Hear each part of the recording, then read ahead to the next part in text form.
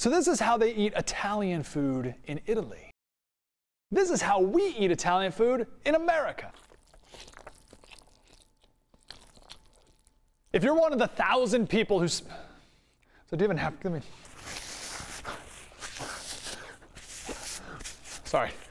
Gross. If you're one of the 1,000 people who spent $100 on unlimited pasta from Olive Garden for the next 7 weeks, you can eat like an ugly American every day of the week. You're so big! If you could have an unlimited amount of any food from any restaurant, what would it be? Cheddar Bay biscuits. Buongiorno, Slater Crusaders. This is the show where we talk about something important, something that'll make you smart, something that'll make you feel good. Today we've got missing emails, we got how to be a millionaire, and an absolutely amazing family, which actually kind of keeps the theme of our feel-good stories of the last couple days. And also we have that stupid saltine challenge. Thank you, New York Giants. We like to call this show Here's What's Up. First question, did the IRS target conservative groups for audits? If you think no, you think this is just some Republicans making much to do about nothing, then how do you explain the IRS losing emails? Just entire email accounts gone. And also just the other day, the IRS admitted that they lost the emails of 5 more key employees, including Lois Lerner's aide. Also, not only have the emails been lost, but the computer hard drives thrown away. Hey, but it's okay, because when the IRS comes a knocking on your door asking for receipts from 7 years ago, I think we all know what to tell them now. Quick question though, if the NSA records every phone call and has all of our emails, can't we just ask the NSA to pull out those lost emails from the IRS? So this is a graph of how long it takes the average household to earn $1 million in different countries around the world. So you can see in the United States, it takes the average household about 20 years to earn $1 million. Hey, Mexico, what are you doing down there? 200 years, huh? Oh, nice.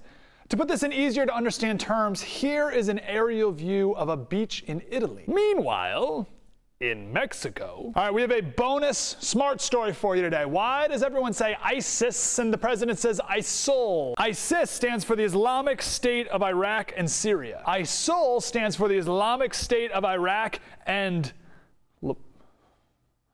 Levant? The Levant describes just this entire area right here. The president says ISIL because he doesn't want to say Syria. Now, while we're arguing over ISIS versus ISIL, they've gone ahead and changed their name to IS, Islamic State, because they want to take over the whole world. I saw his picture one day and I couldn't take my eyes off him. He was just, I just loved him the moment I saw him, and I just knew. A lot of parents say that when they're looking to adopt a baby. The only difference here is their new son was born with no arms or legs. This kid is awesome. Look at him. He's unbelievable. And not only is he unbelievable, but his parents are saints. The entire video of 5-year-old Devin is in the description below. Have to watch it. Thank you, Slater Crusaders, for watching. Now you know what's important, know you're a little smarter, and hopefully you feel good as well. We're going to be back here on Friday. Our last video on amnesty is right here. You can check out the Liberty Tree app right here, and our daily radio show is right over there.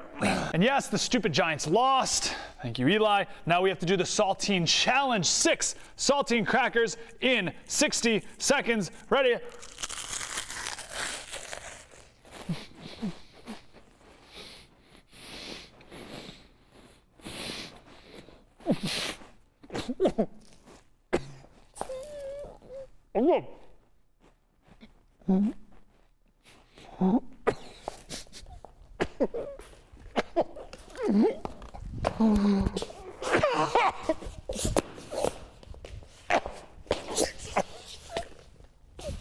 I got it.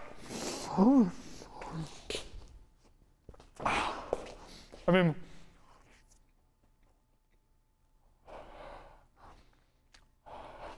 our PSA of the day. Don't ever do that. Also, if you ever get invited to the White House by President Obama, what would you do? Leave your answer in the comment below. I was never sure what I would do until now. This kid is my hero. This kid, the honey badger of White House visitors.